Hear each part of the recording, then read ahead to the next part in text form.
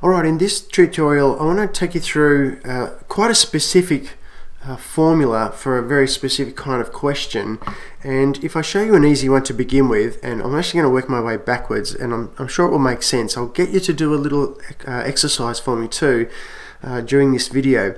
So let's say that we've got two prices here. We've got a higher price and we've got a lower price, and the difference or the gap between these two prices is displayed by some type of percentage. So typical example, you've got a $5,000 I don't know, home theater system, and this week it's on special for 15% off. Alright, to work out what this new price would be, we simply take $5,000 minus, because we're getting a discount, minus 15%. Now on the calculator, that's a piece of cake. Just punch in 5,000 minus 15, press the percent button, and we'll have this new amount of 4,250. Okay, so the gap between the two is equivalent to 15% of this number. Okay, so I want you to do a little exercise for me now. I want you to take this number and just add 15%.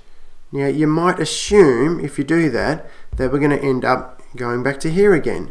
So if you haven't got a calculator, please pause the video, grab a calculator, and let's see if we can go back to where we came from now. So we're going to take, and I'm going to start doing it now, so if you're doing it with me, fantastic. If not, feel free to pause the video. But if you've already done it, you've paused the video and you're back now, I'm going to take 4250 plus 15%.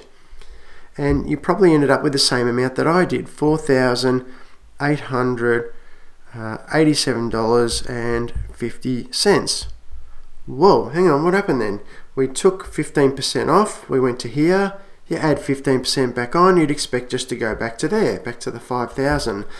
But when we add 15%, we're adding it to this number, and the gap is not 15% of this number, it's 15% based on this original number. So 15% of 5,000, not 15% of 4,250. Alright, so let me set this up again and I'll show you how we need to do this.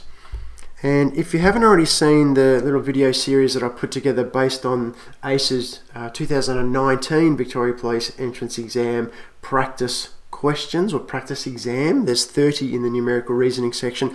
Have a look at those videos. I think it's question number 22 has a question like this, where what we've got is an unknown amount here. So let's say the original price of, I don't know, a fancy car, and for this week only, of course, if you buy the fancy car, you're going to receive a 15% discount. Okay, now if you decide to buy that car with the 15% discount, it's only going to cost you $42,500. Alright, and the question might be, what was the original amount of the car, original price of the car before the 15% discount? Now, most people would say, oh, well, if I got a 15% discount, it'll just be plus 15%. But it's not plus 15% of this. It was actually minus 15% of whatever this number is that got us to here. Okay, so again, try and have a go at that. See if you can figure out what that amount is. And once you've done that, obviously come back and press play again. So if you want to hit the pause and have a crack at it, if you've got no idea, well then I'll just keep gabbling for another couple of seconds. So those people have paused can come back now. Alright, and let's continue on. So how do we get through this? Alright, what we need to do, just think about a coin, I suppose. And this is a really ugly head on a coin with a big nose. We need to flip it over. Let's flip the coin over here. We need to flip this scenario around. And by that I mean, instead of taking 15%, what we need to do is we flip that around. The opposite to that, I suppose, or the other side of that coin is going to be, what's it going to be? 85%. 85%. Okay, another way to do it is say, what is 100% minus this number? Okay, Okay, and just to make sure I'm right, 100% minus 15% equals 85%. Alright, so now what we need to do is we need to take this amount, 42,500, and we need to divide it by 85%. Okay, and when we do that, we end up with $5,000 or $50,000. I think I punched the wrong, I didn't put enough zeros in there. Let me just try that again. Divided by 85%. Yeah, I missed the zero when I was punching it in. So I ended up with $50,000. Okay, so $50,000 was our original amount. Alright, this will make sense as we start to go through a couple more examples. Alright, so let's have our original higher amount.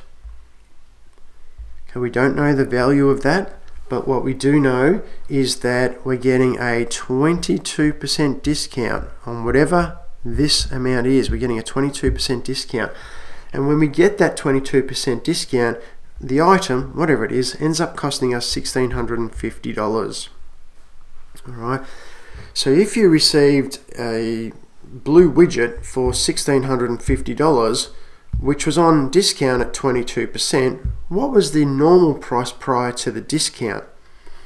Alright, so let's flip the coin over to the other side, so I can keep this easy for myself and just simply say, well, 100% minus 22% would be 100% minus 22% is going to give me 78%. Now you wouldn't have to press the percent button.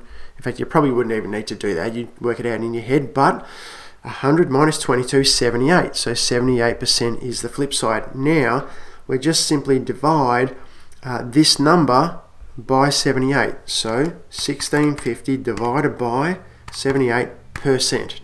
Not just by 78, but by 78%. Alright, so when I do that, my original amount was $2,115.38. Okay, $2,115.38 was the original amount, but hey, today we're having a special. It's 22% off, which means you'll only pay $1,650. Alright, now this is important that we're going from the new price up to the original amount. So what was the original amount? When we don't understand what this amount was, the original amount before the discount, that's when we need to use this little technique of flipping it over, getting this percentage and multiplying the amount that we've got by that percentage. Okay, so it's actually pretty straightforward, but you've got to remember that formula. You've got to remember the steps to flip it over and then divide it by the new amount that you have. Alright, let's do one more. I think we should have the hang of it then, and you can just practice with any old numbers you like. Let's take a, alright, let me give you a bit of a worded question. So you live in B-Town, and because you live in B-Town, the local council gives everyone who lives in B-Town a 9% discount on the purchase of their home. So come and live in B-Town, you'll get a 9% discount off whatever you pay for the house. So you'll end up paying $286,000 to live in B-Town. Now the people in A-Town across the road here are really upset about that, across the border, because they don't get that 9% discount. So for exactly the same property, all things being equal, what would they pay across the border?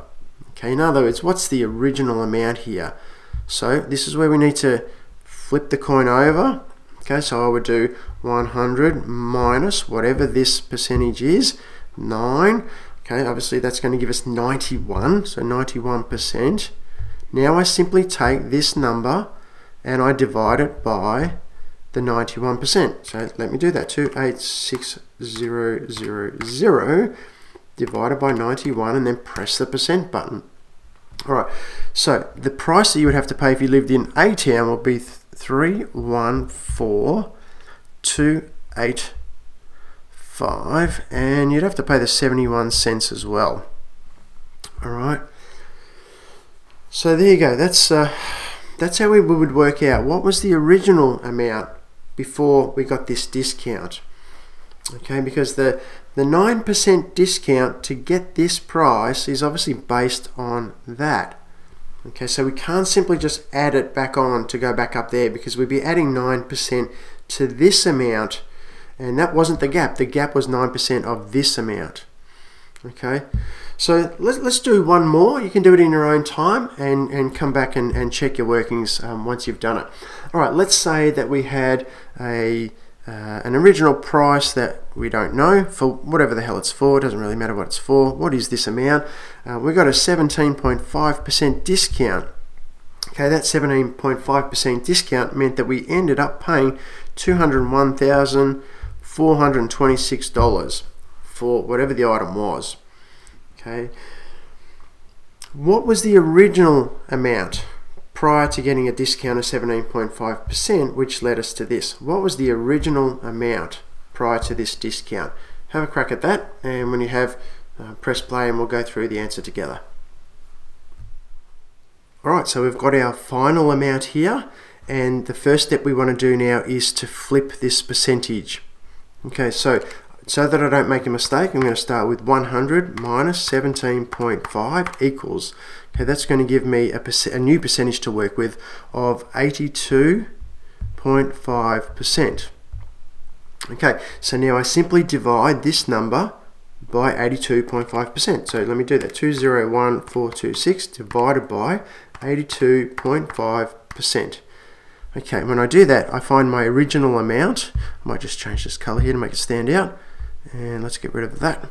So my original amount was 244,152.52 and 72 cents, or 72 whatevers.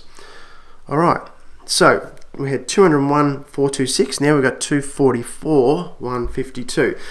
Now again, to test that and make sure you've done it right, make sure I've done it right, is we take that amount and we simply now give ourselves a little discount of 17.5%, 201,426, and that's the right answer. Alright, so that's a good way to test to make sure that you've actually done the calculation correctly. But to finish now, when you're trying to find the original amount, you've got your discount amount in percentage, you know the final fee that you pay or the price you pay, etc. But when we don't know what the original amount is, we simply flip the coin on this percentage amount, and then we divide the number that we have by that percentage amount to find the original number. Alright, I hope you found that helpful. I'll see you in the next video.